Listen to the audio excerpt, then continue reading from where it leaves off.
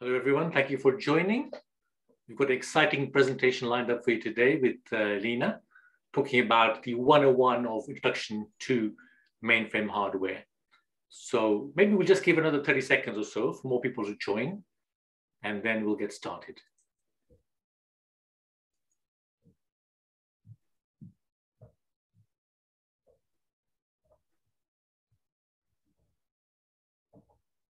Okay. And just want to say you'll all be on mute throughout the session.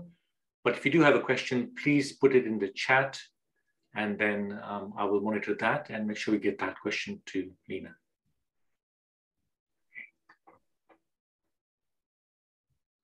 Okay, can I start? I think we're ready to begin. Yeah, Right, please go ahead, Lena. Thank you very much, Atul. So hi, everyone. My name is Lena Roche. I'm a technical specialist at IBM, and I focus on mainframe hardware. So I joined IBM almost 3 years ago, and yeah, I'm very excited to give you a bit of an introduction to mainframe hardware. So the aim of the session is really to give you a basic understanding of what a mainframe is and what makes the mainframe hardware design so special. And I also want to talk a bit about some cool use cases on how we can use the platform. So let's start with defining what a mainframe is. So a mainframe is a computer used by organizations for critical applications that require high levels of security, reliability, availability, and serviceability. So it's a computer like your laptop or your phone is a computer, but the architecture of the mainframe is specifically designed to be a great fit for critical applications that really require high availability and security. We also usually wouldn't call a mainframe just a computer, but we refer to it more as a server, an enterprise server. So now in the first part of the session, we will explore why the mainframe architecture is such a good fit for those type of applications. Before I go into more detail on that, I just want to give you a bit of background on the different types of servers and how the mainframe would fit into that. So one of the most commonly used server is following the x86 architecture. So those are rack servers. And as you can see it in the image here, they would come in like huge server farms often, and you would have those rack servers in drawers and those sort of frames. Then here on the right, we have a mainframe, and it comes in configured frames. So we will talk a bit more about that later, how it is configured and the different sizes of it. But often mainframes are actually able to do the work of tens or even hundreds of those x86 rack servers. And that's one of the key strengths of the platform, that's very powerful. So for certain workloads, it really makes sense to use mainframes instead of x86 servers, because you might be able to run more efficiently, or you require really high security or uptime. And we talk about why it's such a good fit throughout the session. So I want to quickly talk about who is actually using mainframes. And we know that banks are using mainframes and a lot of the institutions, but most of us use mainframes every day. We get in touch with them every day, but we don't know about it, or we don't think about it. So if we get cash at a cash point, or if we pay anything with our credit cards, if we make an insurance claim, or if we go grocery shopping, and all of those things, we actually get in touch with a mainframe. So every day, over 30 billion business transactions are running on set, so on mainframes. And just to put that in comparison, there are around 5.6 billion Google searches per day. And we know there are a lot of Google searches per day, but there are even more transactions running on mainframes. So it's a very, very relevant platform, and a lot is still going on in that space. So here are just some stats on what sort of companies are actually using mainframes. So most of the top banks are using mainframes, most of the insurance companies, a lot of the retailers, and a lot of the airlines. So what sort of applications are we using mainframes for? And that's really the critical applications. So critical applications can be things like financial transactions, airline control systems, production and inventory control, or payroll. So those are applications which always need to be available and that deal with very sensitive data. So, we need to keep them very secure. So the type of transactions that are actually running on mainframes can be divided in two different buckets. So there are the real-time transactions. So that's stuff which is event-based and it needs to happen right in that moment. So for example, credit card payments or making a purchase. So it really needs to happen instantly.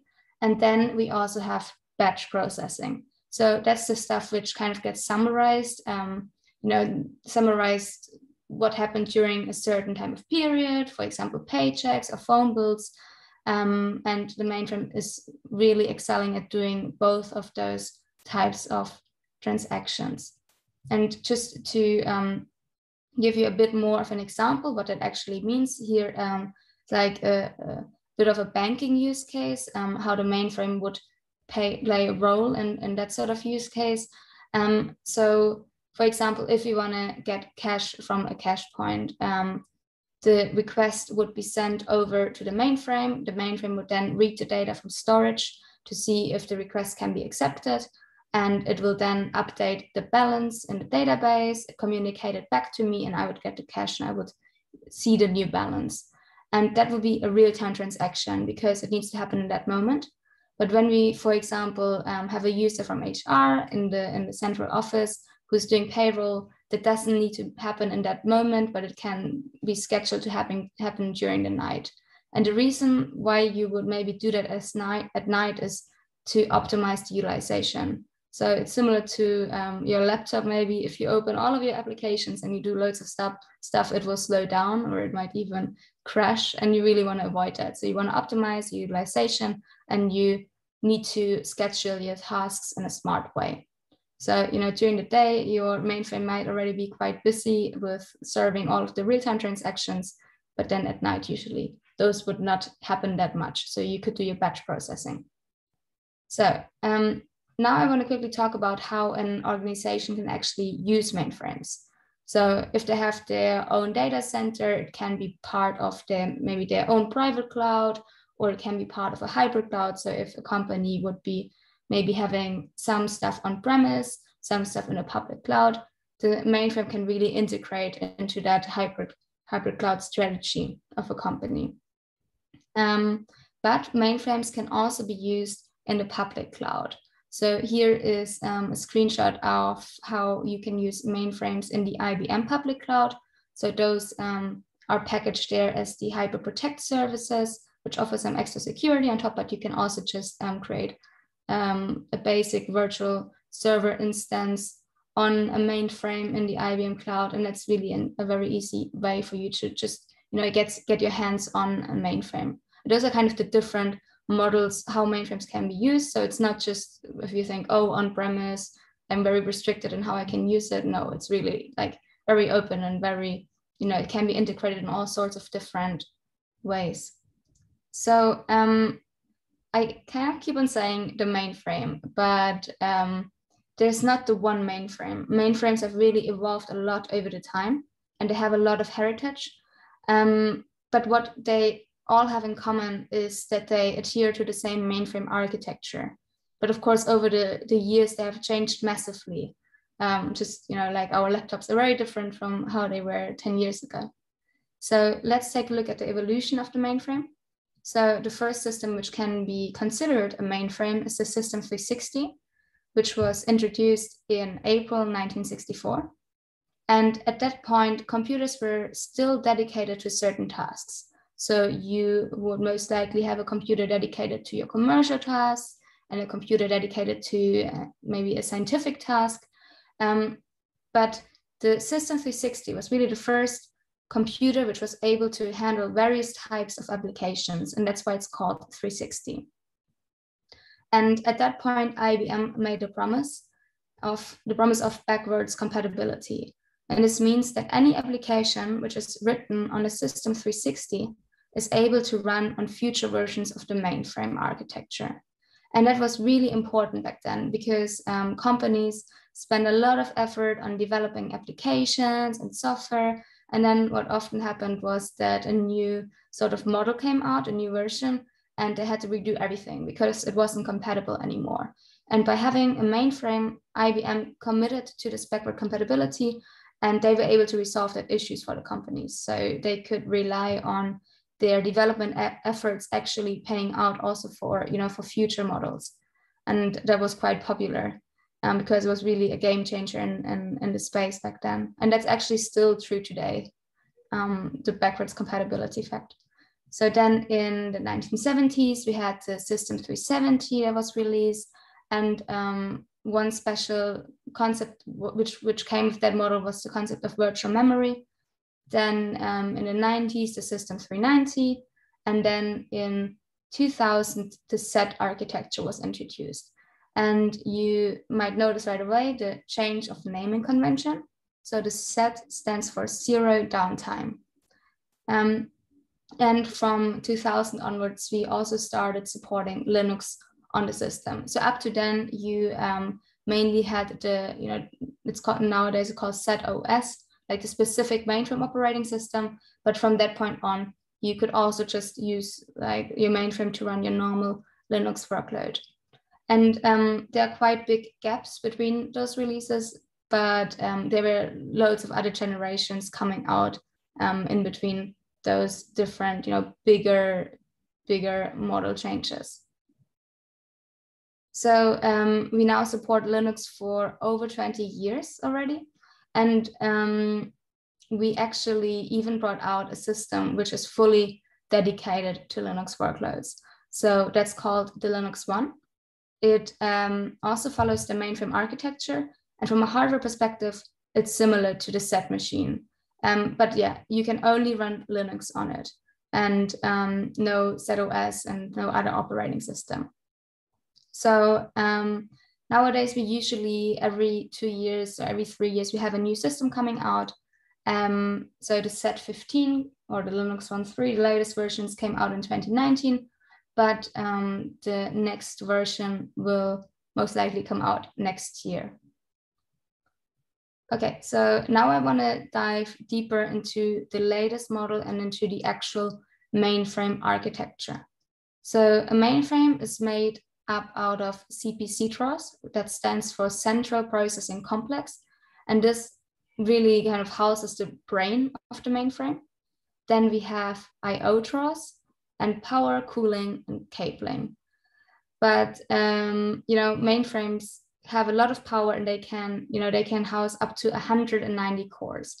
But not every company needs that much, that much power in one single server. So whoever buys a mainframe can decide on how powerful they need their machine to be so they can really configure it to their needs. And in the table, we can see a bit how this would work. So based on the number of cores you need, you would only need a certain number of CPC-TROS to kind of fit that need, of course. So if you would have a maximum configuration of 190 cores, you'd require 5 TROS, but then, you can always have a smaller version and then you might only need 1 CPC-TROS. So based on that configuration, the mainframe comes in different sizes, and we can see that here.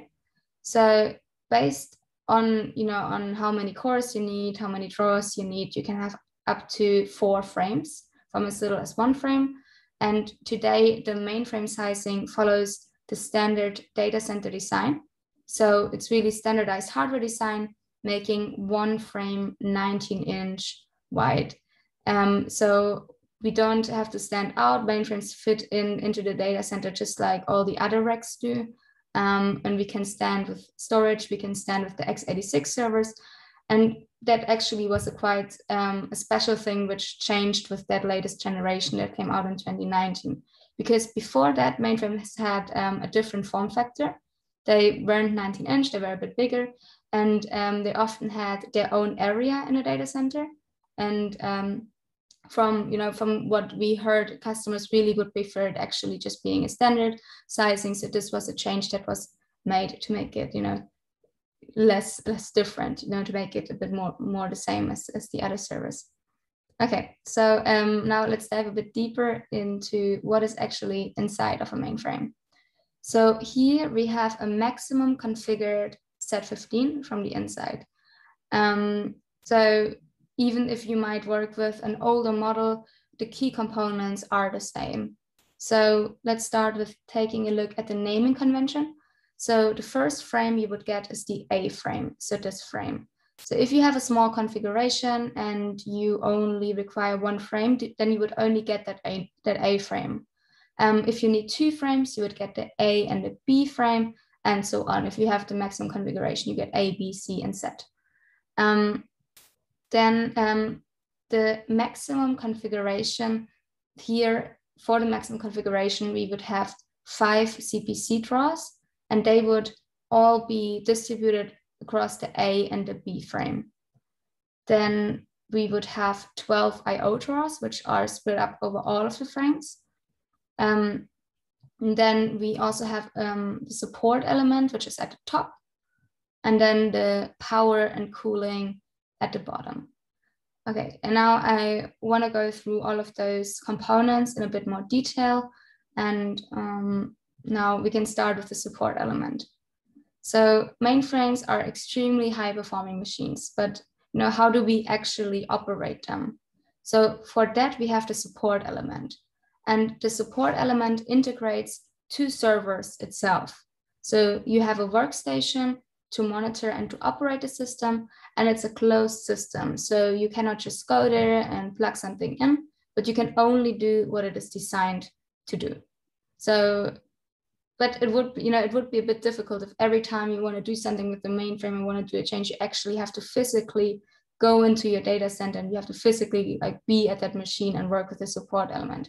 So that will be really inefficient, and that's why we have the hardware management console, the HMC.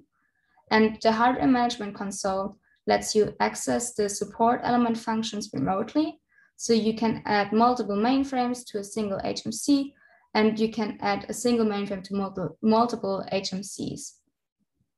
Now let's also take a look at the power and cooling. So there for the Z15, we have 2 options. One is the IPDU and the other one is called bulk power. And, you know, it just depends on the organization's requirements, which power option is chosen there. And the power requirements also depend on how many CPC draws you have and how many IO draws are chosen. Then you also have 2 options for the cooling, air or water, and that also just depends on the organization's preferences for that. Okay, then now let's take a look inside the CPC drawer. So we can have up to 5 CPC drawers in a maximum configured Z15. And in each CPC drawer, we can have 4 single chip modules, which are abbreviated to SCM. And on those SCMs, we have the cores, and there can be 12 cores per single chip module. And those are really the brain of the mainframe. That's where all the work is happening. Then we have 1 system controller chip, which is responsible for the communication between the single chip modules. Then we have the PCIe fan-out slots, which are the draw connections. So how you connect actually the CPC draw to the other stuff in the mainframe. And also for communicating between the different draws and communicating with IO. And then we also have the memory. So we have a maximum of 8 terabytes of memory per drawer. And then we also have the cooling manifold. Okay, so now let's look a bit more into detail into the single chip modules. So here is the current processor which we have for the Z15.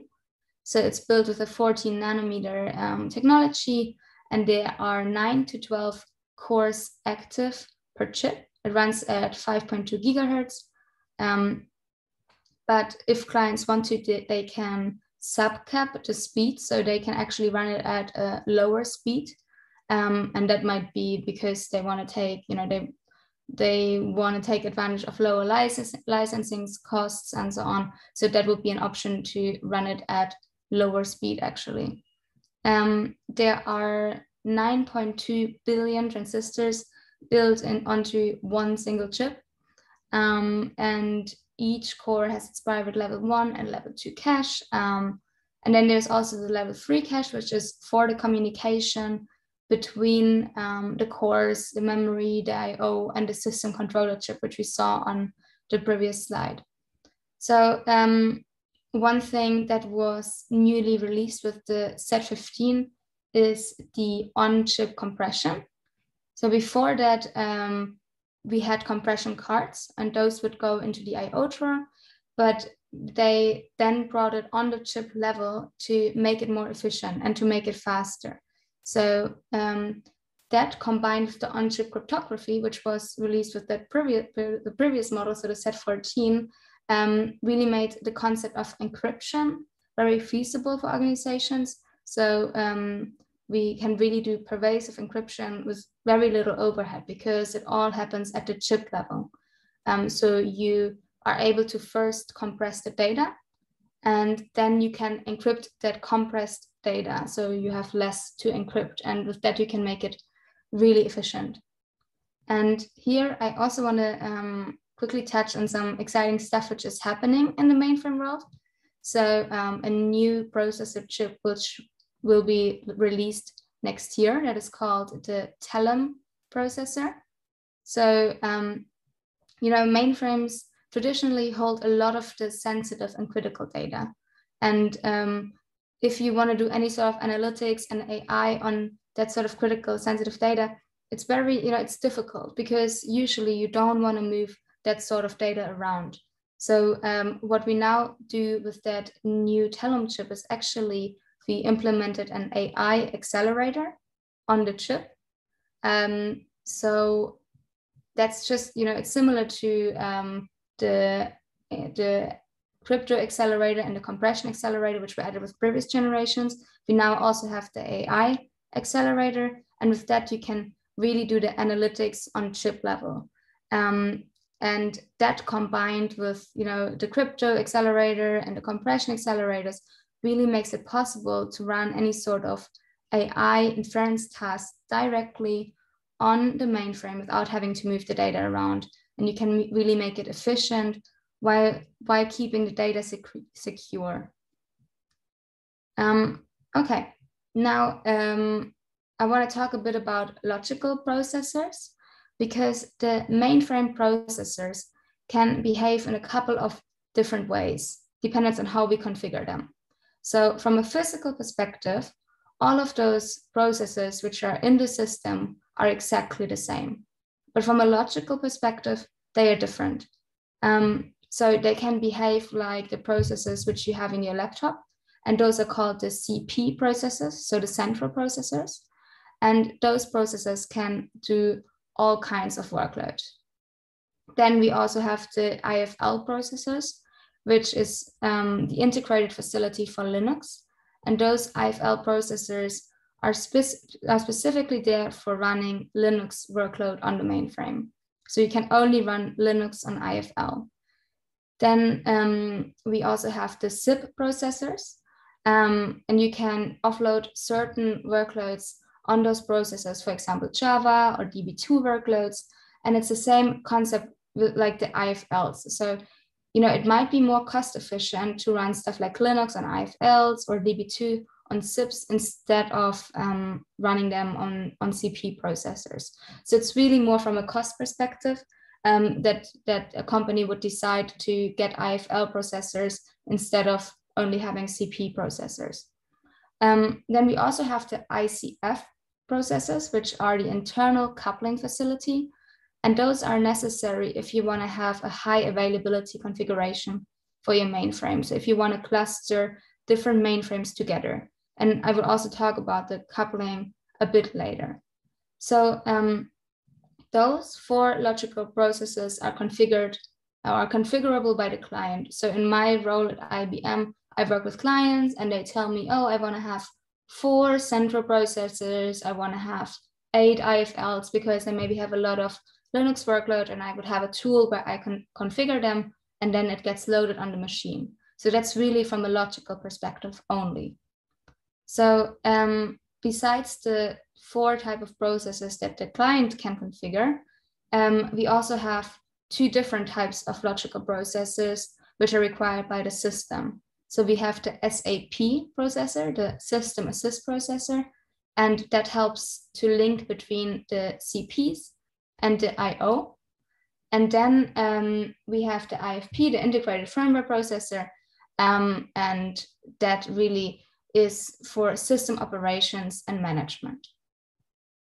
Okay, now we have seen, kind of what components make up the mainframe.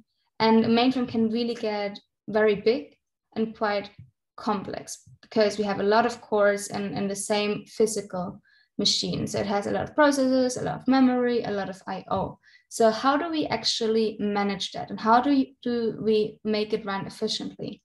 And that's where the concept of virtualization comes in. So virtualization means that we take bits of the physical resources and build a separate system of them. So those separate systems are called LPARs. So that's short for logical partitions. So those logical partitions actually are completely separate, even though they are on the same physical system. So you can decide what sort of operating system you want to have on your LPAR. You can also decide how many resources it gets, but you can also share resources across the LPARs or dedicate them, whatever you prefer. And you can specify how you want the virtualization to be in your system, and you can set it up when you set up your machine, or you can change it afterwards as well. To manage all of those LPARs and to manage all of those resources, we need a hypervisor. And we have here the type 1 hypervisor that actually manages the real physical resources, and that's called Prism, so PRSM. And Prism divides the real computing into the logical computing for the LPARs. So it's implemented in the firmware at the very base system. And Prism fully virtualizes all the system resources, and it runs without any additional software. And through Prism, you can create up to 85 LPARs on one physical mainframe. So basically, those would be really like 85 separate servers on the big mainframe server. And you can run a mix of ZOS, ZVM, Linux, or also KVM. And it's all isolated and secured. So then we also have the type 2 hypervisor, which comes on top of Prism.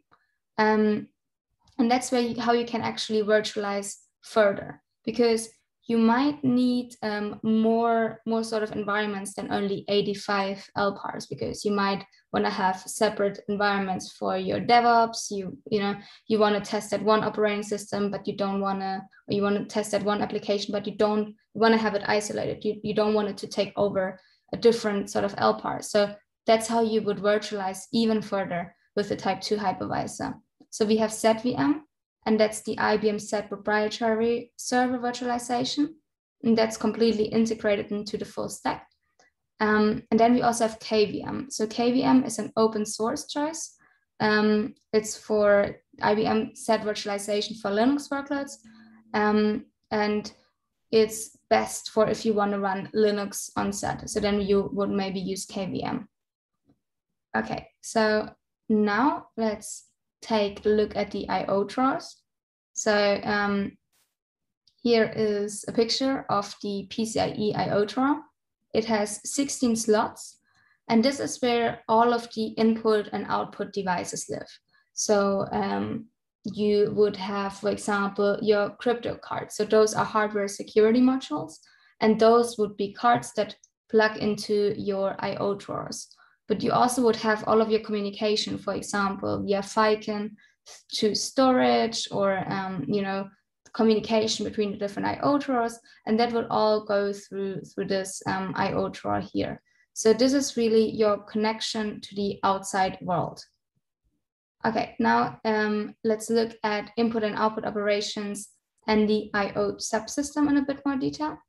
So, data which is stored on disks or tape, it somehow has to be transported into memory before the processing, into the mainframe actually. And after processing, this data also needs to continue to go to its destination. And this movement is an I/O operation. And in the mainframe, there is an I/O subsystem, the input-output subsystem. And the purpose of that I/O subsystem is to relieve the processors of the tasks of communicating directly with the I/O devices. And for that, we have the system assist processors, which you have seen on one of the previous slides. So those SAP processors handle all of the, those sort of I/O operations. And through that, they free up the other processors so that the CP processors, the IFLs, and the SIPs really can focus on the actual work which they are supposed to do. And this is really one of the key differences of the mainframe architecture to other architectures. So you can kind of imagine it like a highway with different lanes, because we have those SAP processors and they are dedicated to this I/O workload. We create a lot of lanes on a highway. So, even if a lot of traffic is coming through, it doesn't get stuck because there's enough room for it all to get through. And that's why we offload them to the SAP processors, and why we kind of like they can deal with it, and then we can have the other processors really doing the actual computational work. Okay, so I mentioned earlier that Z stands for zero downtime. And organizations really use mainframes for critical applications. And that's where the concept of RAS comes in. So reliability, availability, and serviceability. So these are really the key premises which the mainframe design is following. So there are a few factors which contribute to RAS. So for example, how reliable is my hardware itself? Is it prone to human error? How available is my system? And what happens actually in a case of a disaster? And what if the worst case scenario happens and there is an outage? Like how long does it take me to actually detect it? How easily can I move my workload? Can I make online changes? And all of that is really important to consider. And that's what is considered throughout the entire, design of the mainframe. So let's have a look at, how the mainframe system design is actually supporting that.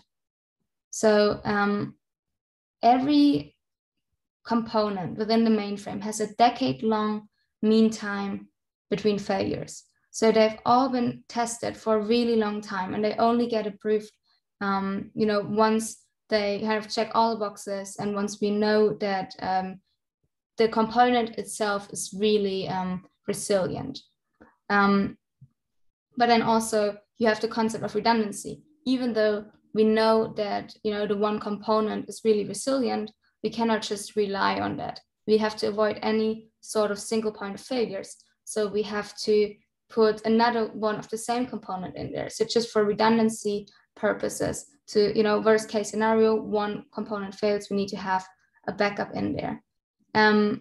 We need to really make sure there are no single point of failures, and that we actually have a hot swap capability where if something happens, worst case can be quickly take over with a different mainframe or a different system.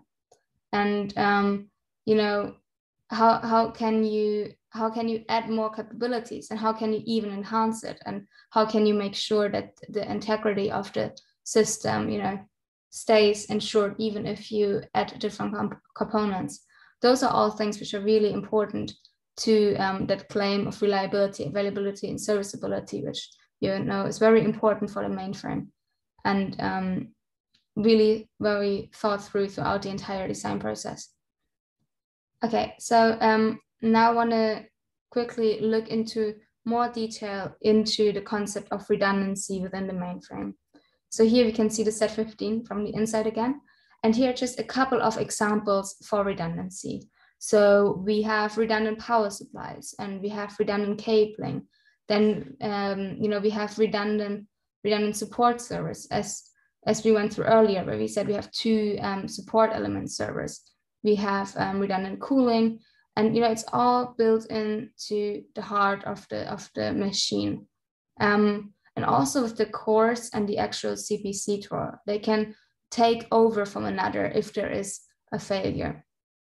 But that's all good. But what happens if there is actually like a natural disaster, or if your entire data center goes down? Then you have redundancy within your machine, but it won't help you much because the entire machine is down. So that's why you always need to have a disaster recovery site or some sort of disaster recovery plan in place if you need a system which is always available. And that's where the concept of clustering and parallel sysplex comes in. We actually have a dedicated session on parallel sysplex in the 101 stream later on this week, I think, or next week. So I can really recommend it because I think that's a quite fascinating concept and really important to understand. So with the mainframes, you're able to create a cluster, so a cluster of mainframes to really achieve the highest availability for your applications. And that is called a sysplex. So a sysplex is an active cluster of service. So basically it's a group of ZOS operating systems which work together, and they are able to jointly use hardware and software and all the components to achieve a high availability workload processing environment. So you can create a sysplex within one data center, but you can also connect systems in separate data centers. And that's really where the strength comes in, just for, if there is really a natural disaster and your entire data center would go down. And that's where the concept of geographically dispersed parallel sysplex, or GDPS, comes in. So you essentially have one entity that is running the work, and that's the sysplex. And even though that you've got multiple physical mainframes, and within those multiple physical mainframes you have different logical LPAR, like people or organizations often refer to the whole thing just collectively as the sysplex. And here in this configuration, instead of needing every system being connected to every other system, we bring in that concept of a coupling facility. So the coupling facility is a special type of LPAR which you bring up, and typically you would have backups of it on other mainframes as well. And the coupling facility really handles all of those complexities and overhead of all of the systems working together in the sysplex. And it ensures the communication of all the members in the sysplex. And the main benefit of this capability is that you can remove any single points of failure of one server, of one LPAR, or of a subsystem. So because the other sysplex members can very easily take over something happens. So through this capability, we can enable continuous availability, because let's say this LPAR will just go out, it's no problem, because through the coupling facility, we actually can take over right away. The coupling facility knows what's going on. There's like no downtime and no data lost. So if during the time, if you, for example, do any sort of also planned upgrades or sort of planned works, also that comes in handy, because you don't need to worry that much of what happens if there are any sort of problems and so on. So really this allows you to switch the entire physical machines without without having any sort of problem, without the sysplex ever going down. Okay, and then I also want to talk a bit about scalability. So I said earlier that when an organization is buying a mainframe, they're able to configure it. They would be able to say how many cores they want to have, how many drawers they want to have, how much I/O, and based on that, they get delivered a mainframe. But capacity demands can really vary. So they don't always stay the same. So, they might vary depending on what time of the year it is. Is it Christmas? Do people buy more with their credit cards? Or now with COVID, do, less cash payments, more card payments, and so on. So capacity needs can be temporary and can change temporary. So therefore, we have different offerings where, organizations can temporarily add more capacity. But there are also ways to add capacity permanently. So this can either happen to actually only activating cores, which are already in the system. So with every mainframe that gets delivered, you usually have some dark cores in there. So those could be activated remotely. Or you can also add, another CPC core if there really is a high growth demand. And, in comparison to, x86 server racks, you don't need to buy any additional hardware. You already have your hardware. It might just need to be some code change, or you might need to put a new drawer into the frame. So you can really activate a lot remotely, which is quite cool. Okay, so now I want to take the next few minutes to look at a couple of use cases. So we know that mainframes are very powerful and that you can do a lot with, one single physical machine. And that really allows us to consolidate a lot of the x86 servers. So we can consolidate less powerful servers and run tens or hundreds of x86 servers on one mainframe. And this can reduce floor space because, of course, it's a smaller physical footprint. But what is actually really cool is that you can reduce the energy consumption, which, of course, is very much in line with companies trying to become carbon neutral, become more sustainable. And if you're actually able to reduce your energy consumption in your data center, you can definitely also work towards reducing your carbon footprint. And data centers, we know, consume loads of energy. So this is actually a quite big topic. So now another use case I quickly want to touch on is blockchain. So Mainframe is actually very well suited for projects around blockchain. I think that's something maybe not too well known, but in my job at IBM, I work with this topic quite extensively, and I think it's really exciting because there are quite a lot of different blockchain use cases which are well suited for the platform. So you can run blockchain nodes on a mainframe. So you would, for example, have an LPAR, and then you could just put a blockchain node in there. There might be different reasons for why you want to run blockchain nodes on a mainframe, but one could be, for example, costs. You want to really have an efficient solution. You might have loads of blockchain nodes, and you want to put them all on one system. And actually, a mainframe might be the cheaper alternative to x86 servers. Or it might be a security use case. So you might have, a quite sensitive blockchain node. So you maybe want to put it in a very secure environment. So you would put it in, a very isolated LPAR with maybe some added security features. So you can kind of assure that that node is safe. And then also we have a very good hardware security module in the mainframe. So that's the HSM, the Crypto Express cards. I quickly mentioned them earlier. Those will be the things which plug into the IO drawer. And blockchain is a lot about encryption and actually keeping your private keys safe. And that's where a lot of organizations would like to use hardware security modules for. And that's also a very, very good fit with the mainframe. You can actually combine those sort of encryption tasks with maybe nodes running on your mainframe already. Okay, now the last thing I want to mention is security. We know that we need a highly secure platform for those type of critical workloads, like critical banking applications and all that. But it's further, like every industry, every organization is having a huge focus on security.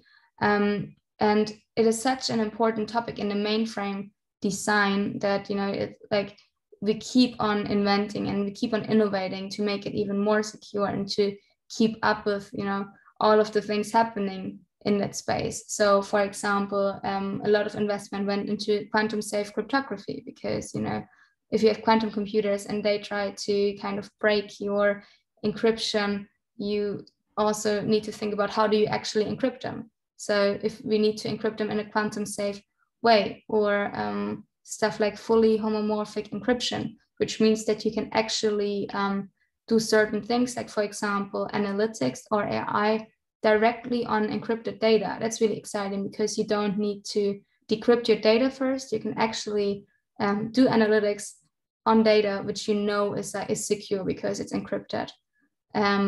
Or stuff like pervasive encryption, which we also mentioned earlier, like really encrypting all of the data and not only encrypting certain parts. So yeah, I think there are really a lot of cool things for which we can use mainframes. Just wanted to put in this slide of the open source ecosystem of things you can actually use on mainframes.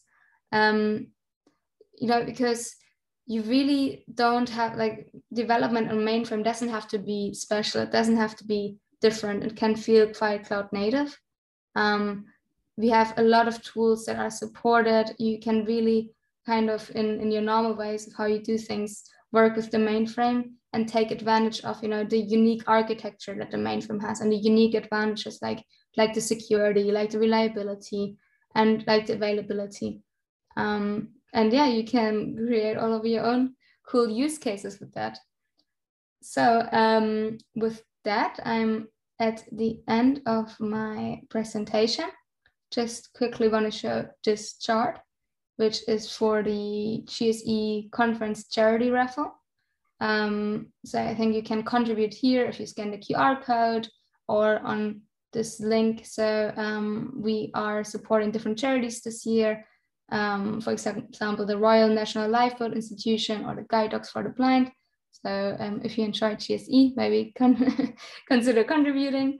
And then here, the last slide, which is just around session feedback. So you can scan the QR code, which will take you to that feedback form. And we always appreciate any sort of feedback and how we can make those sessions better for you. Right. Lina, thanks very much. That was a really interesting presentation. And I have allowed people to unmute themselves. So if anybody does have a question or comment for Lina, then please feel free to unmute now.